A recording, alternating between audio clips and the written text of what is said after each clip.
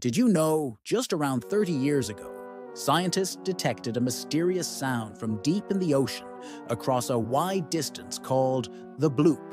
In 1997, scientists from the NOAA detected an ultra-low frequency sound, heard across 5,000 kilometers of the Pacific Ocean.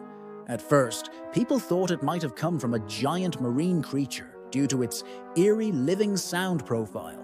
But years later, scientists discovered it was actually caused by an icequake, likely from massive ice breaking off in Antarctica. We only knew about this because of advances in technology, but just imagine what our ancestors would have thought about a similar incident. Something supernatural, perhaps? Want to know more about the Bloop and its mysterious origins? Check the pinned comment to go to the Wikipedia article. Subscribe to Inside Wiki for more amazing videos like this.